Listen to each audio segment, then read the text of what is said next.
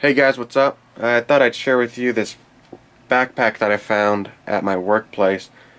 It was stuffed in a trash can, and I took it home, cleaned it up, and I did some research on it, and it turns out to be a Swiss Army salt and pepper rucksack. They call it salt and pepper because of the pattern of the canvas that they used to make it. But it's in pretty good shape. The leather straps are in decent shape. They're still usable. Some of the leather straps are cracked here and there, but I plan on treating it with some Obenaufs here in a little bit. Bring it back to life. So yeah, there wasn't a lot wrong with it, except for on the back here. I just have these straps unbuckled for now.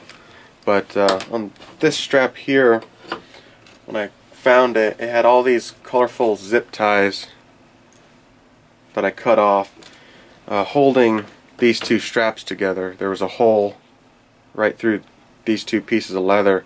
They just had zip ties holding it together. So from pictures that I've seen on the internet, I believe they had like some sort of a rivet here that allowed this to swivel, but I didn't have a rivet like that. So what I did is on some of my knife sheaths, they come with this piece of leather here that allows you to have the sheath to, I think they call it a dangler sheath that dangles below the belt, and they use I'm not sure the exact name of this, but they have this type of rivet here that is screwed into one another like that. So I took this and I used it here like that with a couple washers, and I used I just cut a small piece of copper to create sort of a collar that goes around here. Oops.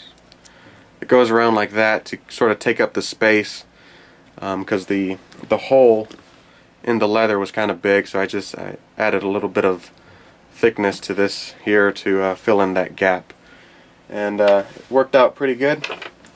As you can see, I got the washer there, that way the rivet doesn't fall through. Same thing on the other side.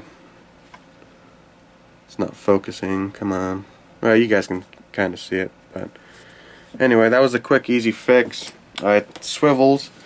On the other side, on this side, it has a different setup, and from pictures I've seen, I thought this was sort of an add-on that someone did themselves, but it's actually the way they did it, the way they made it. So why they had a buckle on this side and sort of a pivoting rivet on this side, I don't know. If you guys know, feel free to leave a comment.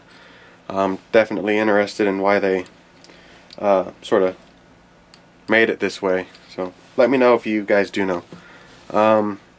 The other repair was on this leather strap buckle right here. The threads were coming out, so I just took some artificial sinew and I sewed it back down. I sort of used a saddle stitch with another sort of stitch method, whatever you call it, but it works. It's back on there and it's holding pretty good.